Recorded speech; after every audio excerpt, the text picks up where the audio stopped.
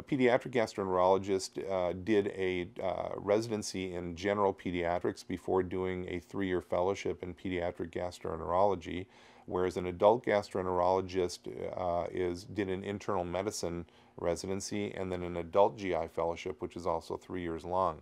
The types of disorders that we see sometimes cross over, for example, inflammatory bowel disease or chronic infections of the digestive tract.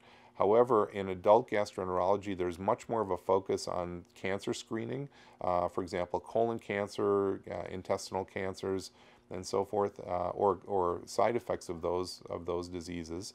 And in children, we tend to do somewhat less endoscopy and more diagnostic history taking, I guess I would say.